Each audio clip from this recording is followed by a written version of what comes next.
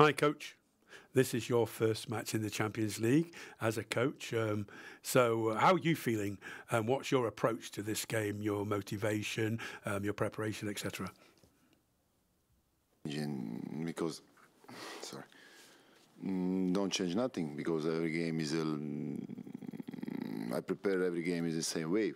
Of course, I see that the players are focused, they are motivated. This is for me most important, you know, because Champions League is the best competition in the world, and every player wants to play. So I saw the players focused, concentrated, because in the end, tomorrow is a football game. It's a football game, and we come here to make our best we can do in this moment. And so do I. I'm thinking the same way. Of course, it's nice because maybe your family is calling you or some friends will watch you. It's nice to be part of this thing, but in the end, it's only football game. Jean-Claude. Il y a aussi un match. Well, there's a match within the match because Antonio Conte is going to be on the manager at Tottenham. He played with you at Juventus. He spoke very highly of you today. Can you say anything about your relationship with him? Did you believe at the time that you'd both end up as coaches? And what impression does it have on you, you know, finding him tomorrow on the other side of the pitch? Antonio, I know him as a human being, as a person. When I come there in Juventus, I had only 20 years old, and I find the dressing room with the players like him, like Ferrara, like Montero, like Del Piero, the players who has value, not only as a player but as a person. So in that time, and one of the guys who was always example for all players was Antonio, not just by speaking, by his behavior. Because in the end, the best way to educate is behave in the right way. And then after, I had him also as assistant coach when after go to play into Siena. He was assistant coach there, me for 1 year. And after, when I start to be coach, when I start to trying to be the coach, I was there in Juventus when he was first time was there, you know. And he permit me to see all the trainings 1 week, and I learned a lot from him there, and now he's one of the best in the world. And tomorrow, of course, the coaches are there, but in the end, I think always decide the players, and they are the protagonists, and they are the guys who in the end need to decide the games. Yes, please. Hello, Igor. You have you have 4 former Arsenal players in your squad, and 3 can play tomorrow night. Is there extra motivation, extra spice for those players? And can you tell us anything individually about how they've been playing this season? Tavares, Guendouzi, Kolasinac.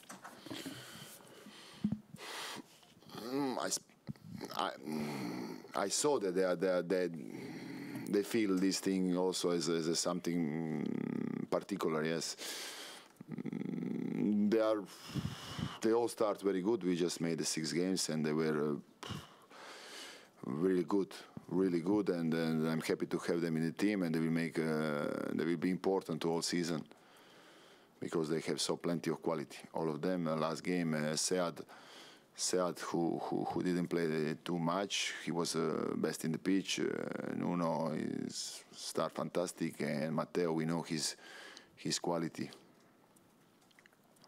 Karim. Buonasera, mister. On est au milieu du... Well, we're in the middle of this marathon. You're going to have 7 matches in 3 weeks, if I'm not very much mistaken. You've changed quite a few players. The results have still been pretty good. You had 7 new players in your starting lineup in the last game compared to the previous game. Do you think that your group of players is well balanced and that they're in good physical shape more than anything else? Are they in good physical shape? And perhaps players who weren't in the first starting 11 are now ahead of other players for the next game because they played well when they did get selected? the group is good, and there is not only 11 players, as I said in the start. Especially now, when a lot of the games, it's important to have the almost same quality players, because if I say that everybody is same, that's not true. Everybody no, but very similar, yes. So the key is that one, because in the end, if you don't have a group of, I don't know, 16, 17 players who can play in every moment, it's very difficult to go in this modern football where we play every 3 days. It's very difficult to go forward. So I'm happy that we work good this summer, and we made a group who permit us to do this. Jean-François. Bonsoir, coach. J'ai une question un petit peu personnelle à vous. I've got a personal question for you just before the match.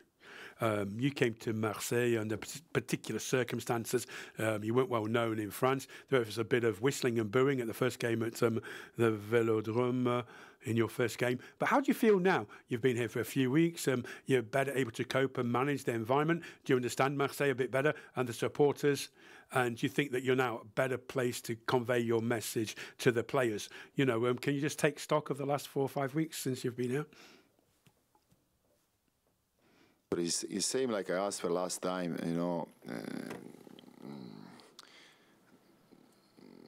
I'm always focusing on my work, you know. So I will be hypocrite if I said, you know, that nobody likes these things, and of course it's better when they are not, you know. But in the end, the coach need to be cold on these things, you know. Need to be focused on the work, and I understand that there is you know, this kind of club who are very warm, very you know, sensible about everything, of course, and particular.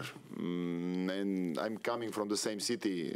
I'm born in Croatia, in a city who is very similar like Marseille. So I had, let's say, more understanding for these things, you know. And okay, I respect everybody, you know, in that way. But the coach need to be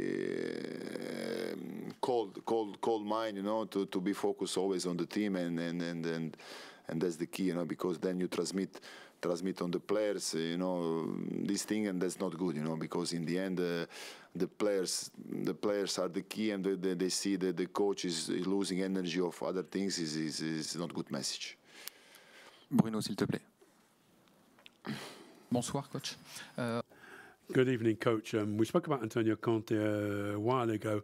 Now, his game philosophy is very similar to yours. I think from a tactical point of view, you both play quite similarly. Do you think it'll be a very tactical game tomorrow, far more than in League One, perhaps? Tactical game, you know, because there are two coaches who they have system, they have their style. So everything is tactical, and in the end, nothing is tactical, because the players need to interpret this. Of course, it's important how big is the quality of the coach to transmit his idea. You know, this is important, but of course, in the end, what I said before, there are the players who decide who when the ball comes there, they decide to play left and right, shoot or no, and the football is very complicated. You know, sometimes we think that, you know, we overestimated the coaches also in the end, you know, because it's because it's a part of the football of this media also thinks that, you know, sometimes, you know, it's nice to discuss, because the football is so popular that the people like to speak about this. So it's a one nice argument, you know, also to this, what coaches need to do. You know, everybody like to, even me, when I'm with a friend, I said, look, this Guardiola, why he put this one or this one, you know, because this is this kind of sport, yes. But in the end, you know, the players are those who are the key. Florent. Oui, coach, bonjour. Hi. we spoke to Dimitri Payet about this. Alexis Sanchez won't be able to play tomorrow, unfortunately, which is a blow for you in a big game. So what solutions do you have? Luis Suarez, perhaps, but do you think Luis Suarez is already up to playing in such a high-quality game in Europe? Or will you be a little bit more cautious and perhaps not play him in the starting lineup tomorrow? So, but if you don't play Suarez, who else could you play? There's Dimitri, Under. What do you think about that? You know, how do you feel about him not being available? I will not tell you the team, but we have a plenty solution there.